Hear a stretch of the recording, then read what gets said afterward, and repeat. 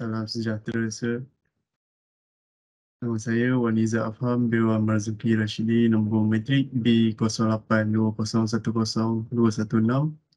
Saya akan buat presentation untuk lab 1 dan lab 2 yang berkaitan dengan traffic light system.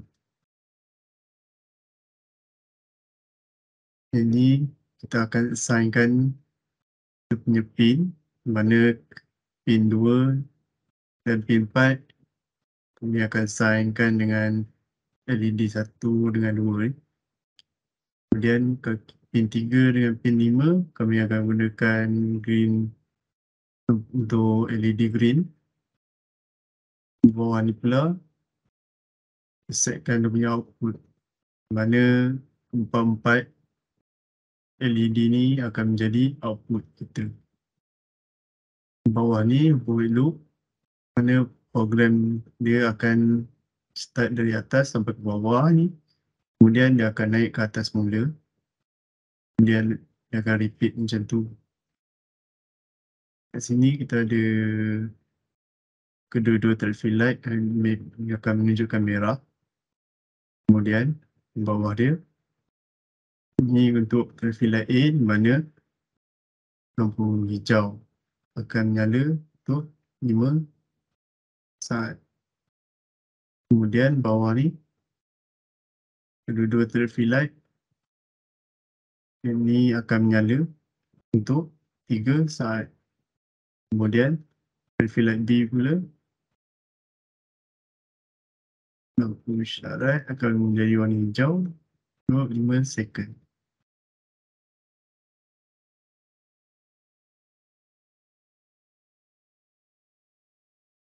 Kita upload.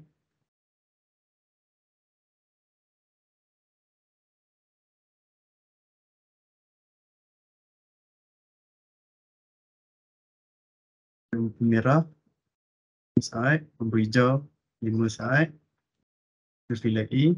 Kemudian ni akan pergi ke traffic light B, lampu hijau 5 saat, lampu merah 3 saat. 1, 2, 3. Dan A balik. 1, 2, 3, 4, 5. 1, 2, 3. Traffic light B 1, 2, 3, 4, 5. 1, 2, 3. So simulation kita gunakan Arduino Uno. Ni dia punya circuit diagram dulu lah. Mana kita akan sambungkan pin 2 pada D1, kemudian pin 3 pada D2, LED 2, pin 4 LED 3, pin 5 LED 4. Atas ni kita ada traffic light A, dan di bawah ni pula ini traffic light B. Jika kita run simulation, ada 2 lampu merah 3 saat, 1, 2, 3. Kemudian kami ke hijau 1, 2, 3, 4, 5. Kemudian akan menunjuk merah semula. Pada traffic light B 1, 2, 3, 4, 5. Kemudian ke merah 1, 2, 3. Untuk soalan 2, kali ini kita akan gunakan digital input dengan digital output.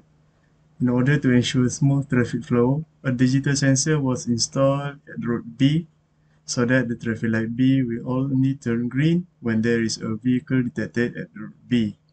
If no vehicle at road B, traffic light A will always be green.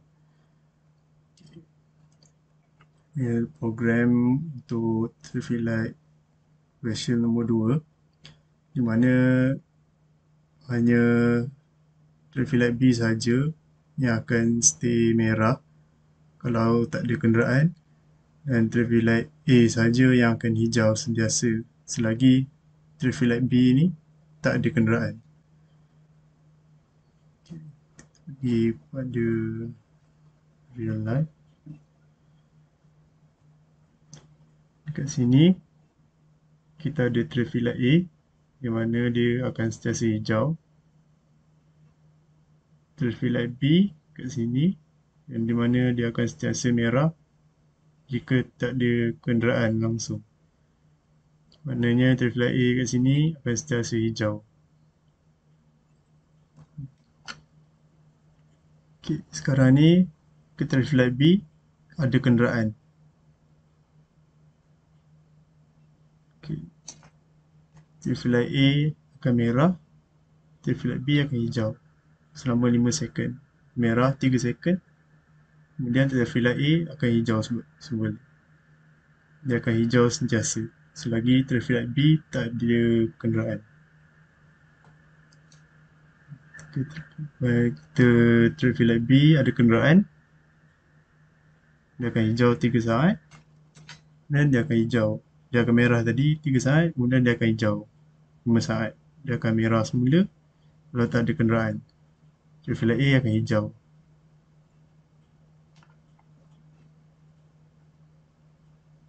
Okey, untuk simulation soalan 2. Dekat Proteus, kita cuma tambahkan infrared sensor dan input dia pergi kepada pin 6. Pin 6 je. Sekarang ni traffic light A bawah ni, ini traffic light B. Okay. Mula-mula program dia semua akan merah. Okay. Traffic light B akan traffic light A.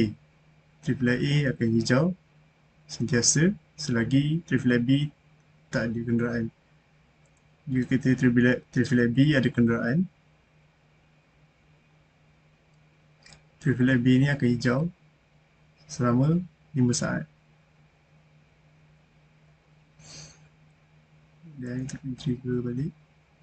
Okay, dia akan merah 3 saat. Traffic light A akan hijau semula. Mana selagi traffic light B ni tak ada kenderaan, traffic light A ni akan hijau sentiasa. Untuk soalan 3, ini kita akan gunakan analog sebagai output for a program that fade a LED slowly from bright to dim.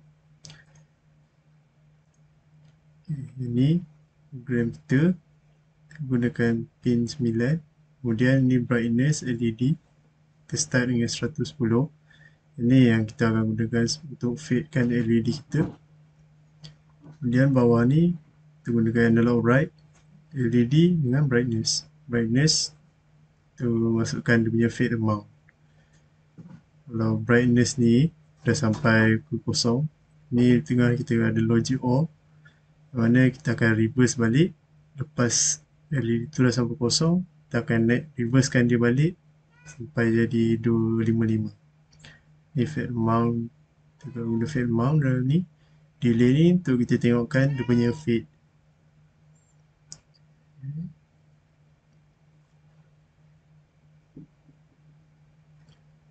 Kalau kita upload,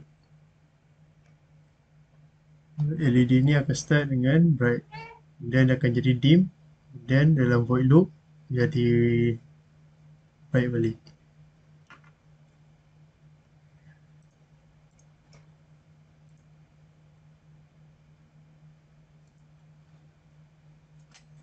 Okay. Test lagi sekali. Jadi void loop. Jadi akan start dengan bright dulu, kemudian dia akan jadi dim. Untuk Proteus simulation, hanya menggunakan satu LED saja dengan resistor. Dalam hardware simulation, kita akan menggunakan pin 9. Jika kita run, dia akan start dengan bright dulu, so dia akan turun slow ke dim, naik balik bright, slow dim balik, kemudian bright, so dim balik. Untuk soalan terakhir, kita akan gunakan analog input dan output. Kita akan write program that turn the brightness of a LED based on input voltage level. Okay, kat sini kita ada program. Kita gunakan pin 3 untuk LED. Kemudian bawah ni, kita setkan LED tu pada output. Dan dalam void loop ni last kali, kita ambil analog value. sebab kita akan gunakan analog.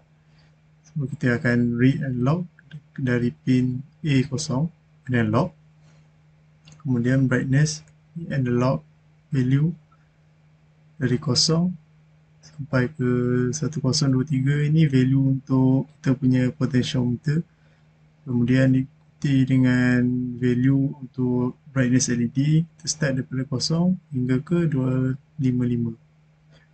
Kemudian analog bright ni LED pin brightness, kita akan jadikan LED tu ikut pada bacaan potentiometer tadi. Kita pergi pada simulation.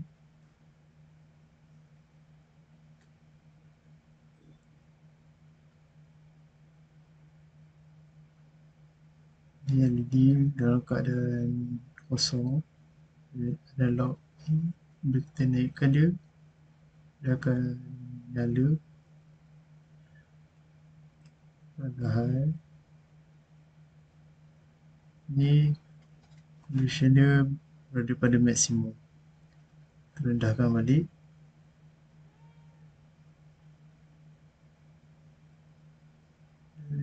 Sampai LED terpadam.